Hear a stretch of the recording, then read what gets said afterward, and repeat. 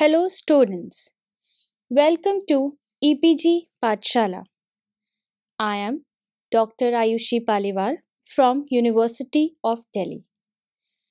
Today we are going to discuss about a module Overview of Nuclear Fuel Materials Part 1 from paper Energy Related Materials. So students, let us see what we are going to learn from this module. From this module, you may get to know about the following. First, meaning of nuclear fuel. Second, materials available as nuclear fuel for nuclear reactors. Third, current scenario of uranium fuel and the methods of its like mining, milling, fabrication and enrichment. Lastly, the important properties of uranium as a nuclear fuel. So students, let us start with a brief introduction of nuclear fuel materials. Amongst different components of nuclear reactor, the reactor core, which is also known as the heart of the reactor, contains nuclear fuels. A nuclear fuel is a radioactive material that is used to generate nuclear fission reaction, which produces huge amount of energy, basically heat energy, that is utilized to generate electrical power under appropriate conditions. The requirement of nuclear fuel are discussed in detail as follows. In order to maintain the cost effectiveness of power production, the cost of the fuel must be minimum. Secondly, nuclear materials should have high value to thermal conductivity to ensure that they can tolerate the thermal gradients produced between the fuel center and edge. Thirdly, nuclear fuel materials must be able to resist repetitive thermal cycling due to the reactor's on and off condition. Nuclear fuel must have high corrosion resistance towards reactor fluids. Next, the fuel should be free from any kind of defect with neutron capture cross section to facilitate the adequate neutron economy. Another one is that the fuel should have high mechanical strength to sustain mechanical stresses. The fuels must be recyclable and or disposable. There are majority of materials which can be used as nuclear fuels in nuclear reactors, including metal or alloys like uranium, plutonium and thorium, and ceramics like oxides, carbides, nitrides and silicides compounds. These materials are fabricated as nuclear fuels in various configurations, such as cylindrical pellets in the form of rods, spherical particles, coated particles, and in the form of a fluid. Let us define some important basic terms regarding nuclear fuels before we begin with the nuclear fuel. First, burn up. Fuel burn up is an important characteristic of nuclear fuels, which is defined as the quantity of heavy metal in the nuclear fuel that has been fissioned. This term is generally presented as a percentage of heavy metal atoms that have been fissioned, or as fission energy gigawatt day. 1 gigawatt day, or GWD, is equal to 8.64 multiplied by 10 to the power 13 MWD produced per metric ton of the heavy metal.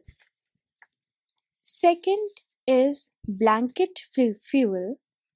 It is defined as the reactor fuel that contains the fertile isotopes, which are bred into fissile isotopes. Next is driver fuel. It is defined as the reactor fuel that contains the fissile isotopes along with fertile isotopes, which are bred into fissile isotopes. Next, we will discuss the reproduction factor, or RF. It is defined as the number of neutrons, or eta, generated per neutron absorbed in a fuel. If number of neutrons are produced per fission reaction are nu, and the number ratio of fission to absorption in fuel is sigma F divided by sigma A, then reproduction factor can be defined as follows. Eta is equal to sigma F by sigma A multiplied by nu. The value of eta is higher for fast reactor in comparison to thermal reactors. Next is conversion ratio, or CR. It is defined as the ability of a nuclear reactor to convert fertile isotopes into fissile isotopes and can be written as follows. That is, CR is equal to fissile atoms produced divided by fissile atoms consumed. When CR is greater than 1, it is called as breeding ratio, or BR, that generally found in case of fast reactors. Next is fission products, or FP. Product nuclei resulting either from the fission of heavy elements such as uranium or the radioactive decay of those primary daughters. The fission products can be classified as follows: fission gases and other volatile elements such as Br, krypton, Rb, I, xenon, cesium, and tellurium. Next is FP forming precipitates like molybdenum, Tc, ruthenium, Rh, palladium, silver, cadmium, indium, tin, antimony, selenium, tellurium. Next is FP forming oxide precipitates Rb, strontium, zirconium, niobium, molybdenum, antimony, tellurium, cesium, and barium. Last is Fp dissolved as oxides in fuel matrix. Rb, strontium, zirconium, niobium, lanthanum, cerium, Pr, Nd, Pm, Sm and Eu. Last is Fisium or Fs.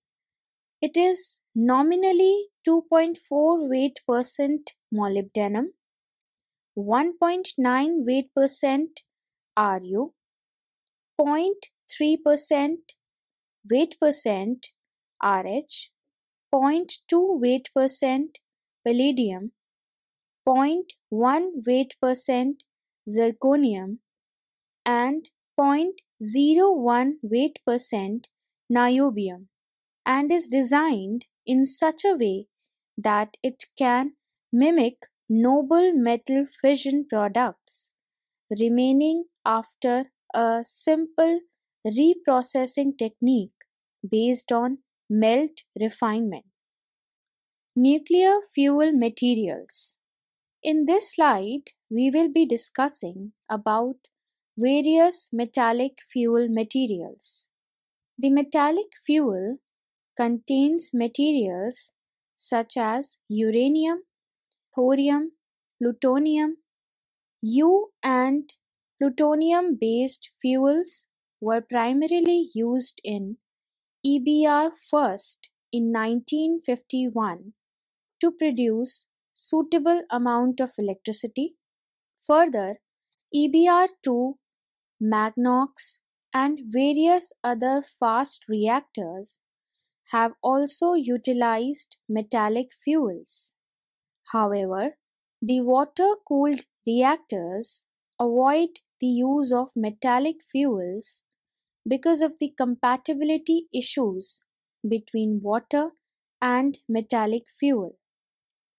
As at higher temperatures, the metal fuels could form metal hybrids or oxides.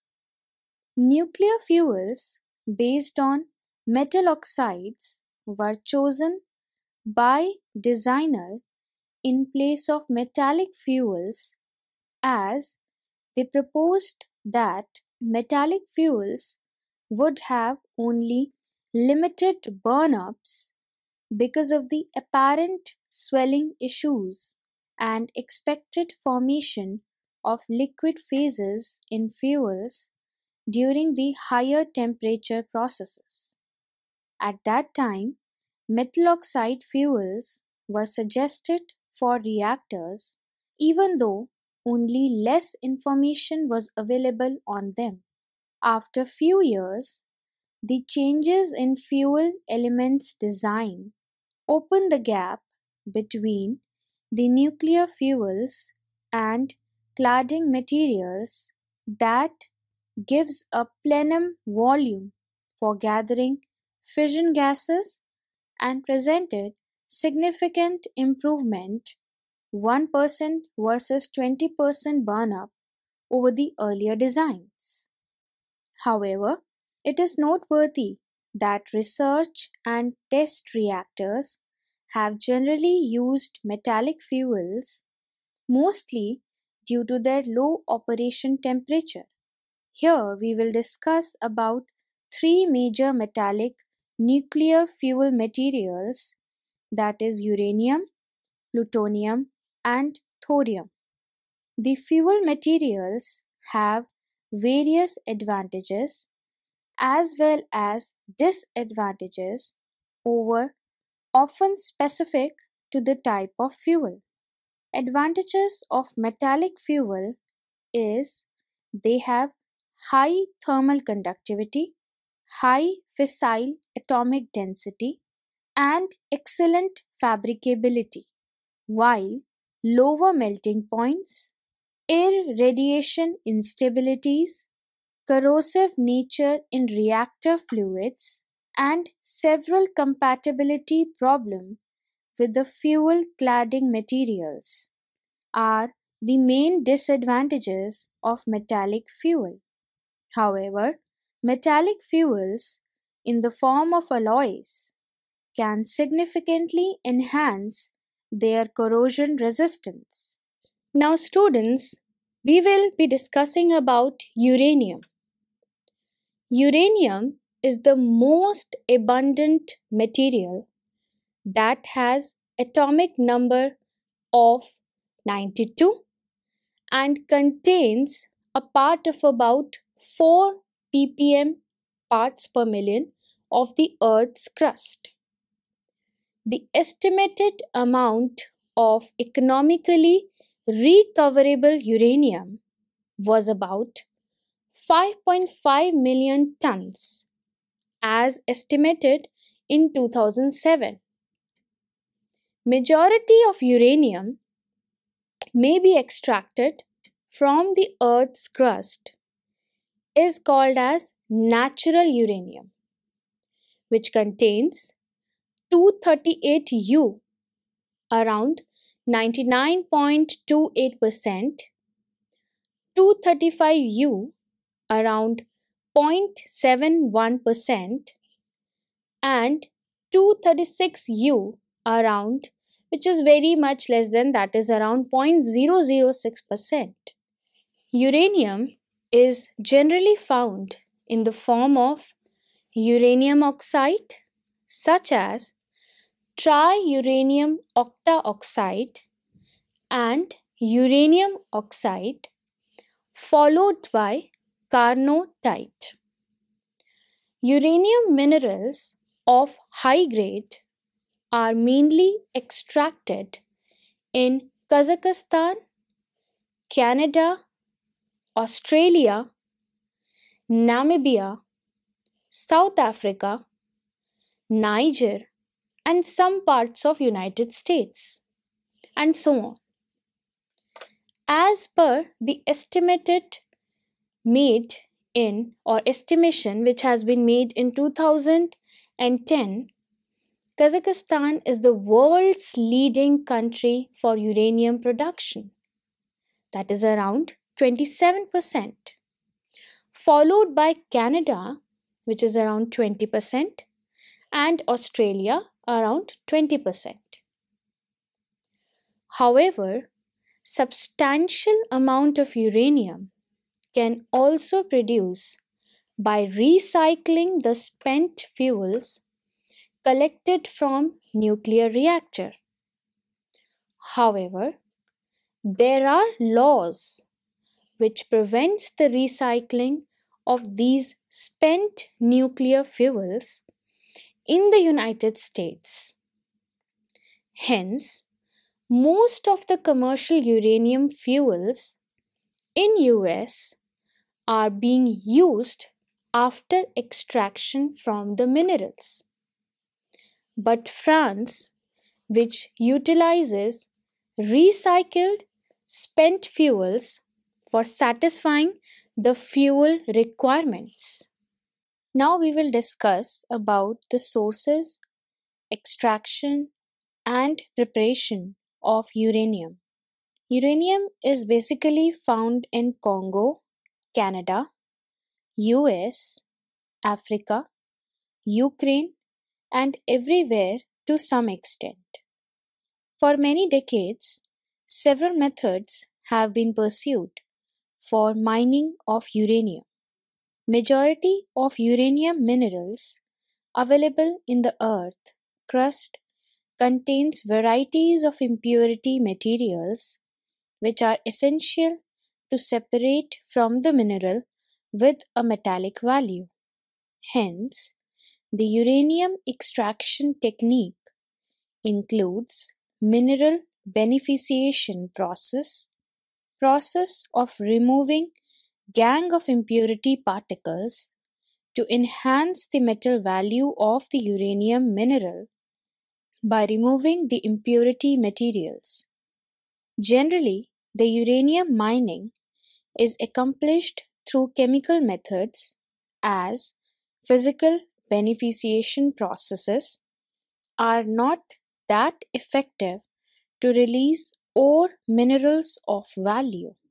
Here, few common techniques for uranium extraction are discussed in detail. In order to recover maximum content of metallic uranium, it becomes essential to use leaching reactions of raw ore. The leaching is the process of extracting uranium from raw ore by reacting ground uranium ores with dilute acids such as sulfuric acid, nitric acid, and hydrochloric acid. Sometimes sodium carbonate is also used as a leaching agent under certain conditions.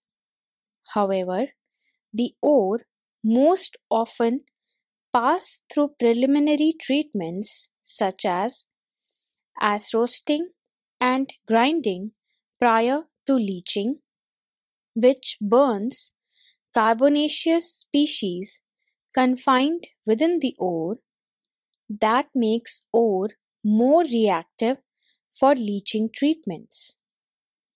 Sometimes the ore is roasted with salts to improve the solubility of impurity metals such as vanadium in the leach solution. Although the accurate details of the pre-treatment procedure are determined by the conditions of the mined uranium, the leaching process is carried out by using either an alkaline or acid leaching agent, the choice of which is ultimately determined by the economics of the procedure, which depends on the nature of the ore. It is important to note that acid leaching avails higher recovery of metallic uranium than alkaline leaching.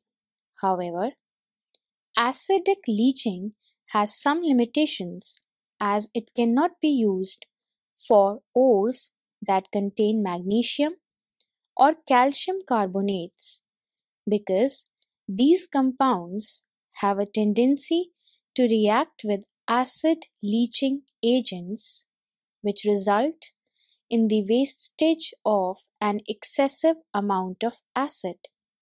Additionally, due to the issue of corrosion, the tools and technique used in acid leaching are far more expensive than alkaline leaching, as corrosion problems are not so severe in alkaline leaching.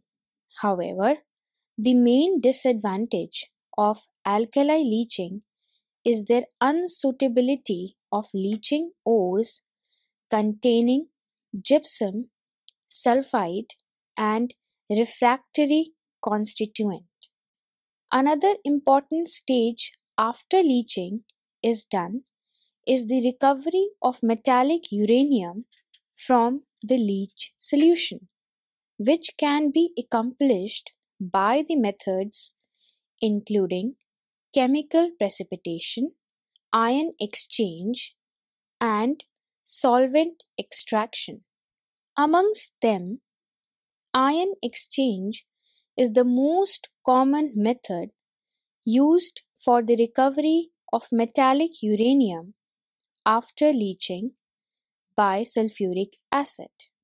Ion exchange method uranyl sulfate ions can be removed selectively by letting them to be adsorbed on ion exchange resin, after which the adsorbed ions could be detached from the resin with a solution concentrated with nitrate or chloride ions. Through this process, a yellow powder containing 80 to 85% of UO2 can be achieved. This yellow powder is filtered after dissolving in nitric acid that produced uranyl nitrate, which can be extracted with the help of ether. After that, the filtrate is washed with water several times to produce an aqueous solution. From there, Pure ammonium diurenate can be precipitated by passing ammonia gas to separate diurenate. The diurenate is then dried and reduced to uranium dioxide in hydrogen at 650 degrees Celsius. The ammonium diurenate can also be converted to uranium trioxide by heating that removes ammonia and vapor, after which uranium trioxide is treated with hydrogen at approximately 600 degrees Celsius to create uranium dioxide. Next step is to convert and the enrichment of uranium. The amount uranium oxide achieved after uranium milling practically not usable as a nuclear fuel for a nuclear reactor. Thus, it requires additional processing. It is noteworthy that 0.7% of natural uranium is capable of undergoing fission or fissile in nature, and it is found in the form of 235U, and the remainder is uranium 238U. Hence, for better fuel quality for several nuclear reactors, the concentration of the fissile isotope needs to be increased, that is, typically to be between 3.5% and 5% of 235U. Enrichment is the physical process to increase the concentration of isotopes which require the uranium to be in a gaseous form. In this process, the uranium oxide concentrate is first converted to uranium hexafluoride ready for enrichment plant. After that, uranium hexafluoride is then sapped into 14-ton cylinders where it solidifies and shipped to the enrichment plant. In enrichment plant, the gaseous uranium hexafluoride gets separated into two streams by enrichment process, where one enriched to the required level and is known as low enriched uranium, and the other stream is progressively depleted in 235U and is called as tails or simply depleted uranium. Majority of enrichment process in commercial plants uses centrifuges with high RPM values for vertical tube, where the physical properties of molecules separate them due to high spin. Finally, they are allowed to laser enrichment process, and the product of this stage is called as enriched uranium hexafluoride, which is reconverted to produce enriched uranium oxide. Up to this point, the fuel material can be considered fungible. Finally, let us discuss about the fabrication of uranium. The nuclear in nuclear reactor is generally supplied in the form of ceramic pellets, which are prepared from uranium oxide sintered at a high temperature of about 1400 degrees Celsius. The fuel pellets are covered in strong metal tubes to produce fuel rods, which are organized into a fuel assembly ready for place into a nuclear reactor. The size or dimensions of the fuel pellets and other parts of the fuel assembly are accurately controlled to ensure the steadiness in nature of the nuclear fuel.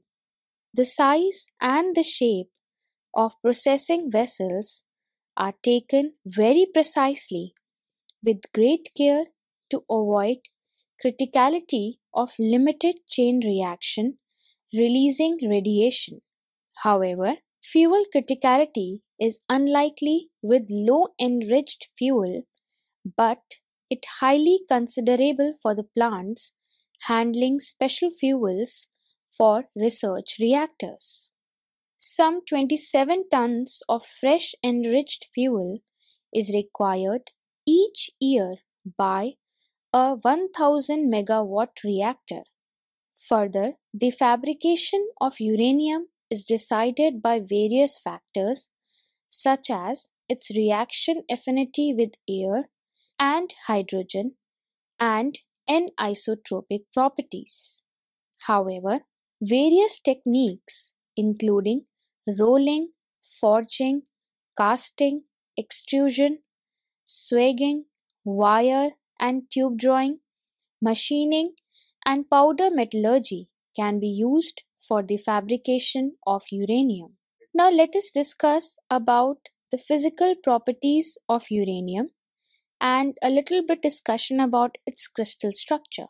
In spite of being a metal, uranium has features of chemical bonding of metalloids such as arsenic, antimony, or bismuth. The crystal structure of uranium changes for various temperature ranges.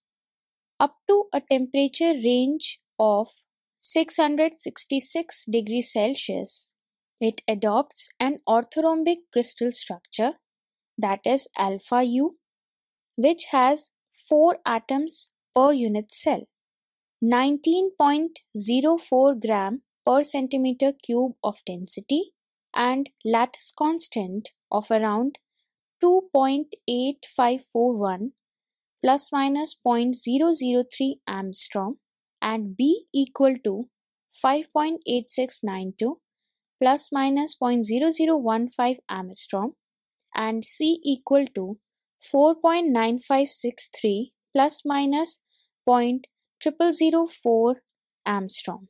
The structure can be described as a stacks of corrugated sheets with atoms arranged parallel to AC plane with an atomic separation of around 2.8 Armstrong within the sheets, where the sheets are separated by a distance of around 3.3 Armstrong.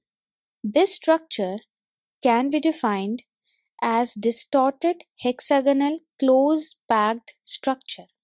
Within the temperature of 666 to 771 degrees Celsius, it shows a complex tetragonal structure, that is beta U, which has 30 atoms per unit cell.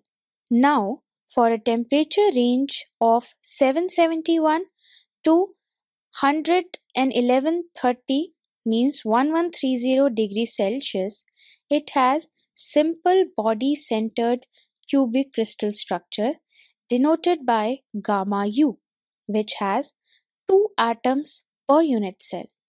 Due to anisotropy in crystal structure of alpha U, its properties such as thermal expansion coefficients are anomalous along the crystallographic directions.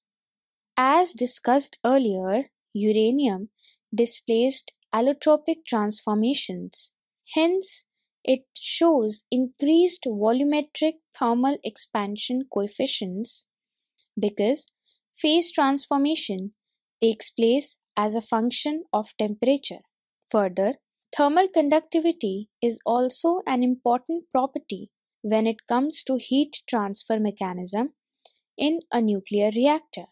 The figure shows the variation in thermal conductivity of well annealed high purity polycrystalline uranium with temperature.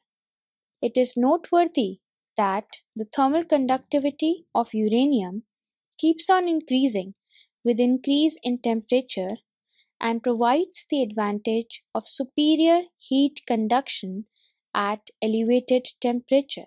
Next, we are going to discuss the mechanical properties of uranium. Pure uranium is a partially ductile material whose mechanical properties depends on crystallographic directions or texture, which is ultimately affected by the fabrication history and heat treatment. Besides this, grain size and shape also affect its mechanical properties significantly. The tensile strength and modulus are sensitive to impurities atoms such as carbon, fission products, and alloying elements. The figure shows a typical stress strain curve of the uranium, and the below table shows the tensile strength decreases precipitously with temperature. Uranium is a material which is highly prone to corrosion in most environments. So now we will be discussing the corrosion properties of uranium. So uranium gets corroded in the environments such as air, oxygen, hydrogen, water, water vapor, etc. Freshly polished surface of uranium, which has a dull silvery color, changes to straw-like color and blue-black color within few days when it is exposed to air. The oxide films produced on its surface are not quite protective. However, at elevated temperature, the oxide film thickness increases with time, which starts cracking and exposing pure uranium metal under the oxide film. Unalloyed uranium shows highly corrosive nature in water as shown in the figure. Within 50 to 70 degrees Celsius, the originally formed uranium dioxide film protects metal uranium for a significant period of time. However, as temperature increases beyond 70 degrees Celsius, corrosion rate also increases. On the other hand, in degassed water, that means hydrogen saturated, the corrosion rates remain linear with time in the significant temperature range. It is assumed that in degassed water, hydrogen diffuses through the oxide film to form uranium hydride UH3 in between the oxide and the metal, and also into the grain boundaries of uranium, which adequately protects from the corrosion of metal uranium. Now, we will be discussing about the alloying of uranium. Alloying of uranium is generally done to improve its properties such as mechanical, dimensional, and corrosion resistance. However, the choice of alloying elements is not supposed to affect the neutron economy. Thus, the various emphasis was placed on the alloying elements such as aluminium, Be, and zirconium. The alloying materials such as titanium, zirconium, niobium, and molybdenum, they have broad solid solubility in uranium at elevated temperatures. Vanadium and chromium, they have reasonable solubility, and tantalum and tungsten, they have least solubility in gamma uranium. The alloyed uranium such as UMO, U-zirconium, and U-Pu zirconium fuels was used in EBR first, which showed significant improvement in dimensional stability under irradiation and corrosion resistance.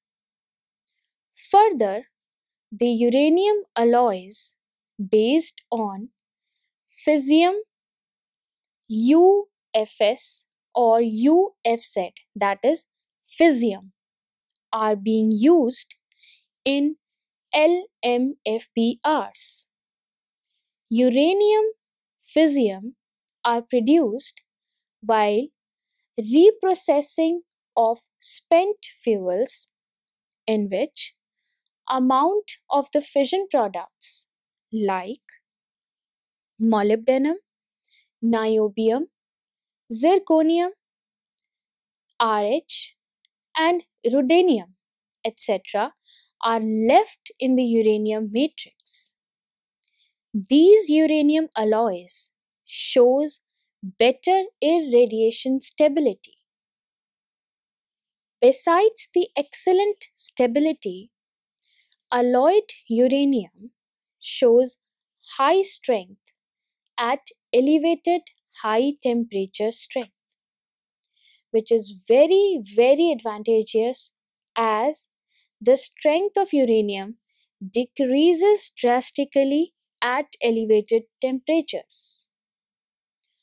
However, inclusion of large amounts of alloying materials in uranium may result in its brittle formation, which adversely affects the ductility and fabricability of the alloyed uranium. Another route of hardening the uranium alloys is its martinistic transformation. So, students, let us summarize what we have learned in this module. In this lecture, we discussed half content of the nuclear fuel materials, which covered an introductory description of nuclear fuel materials and its important characteristics.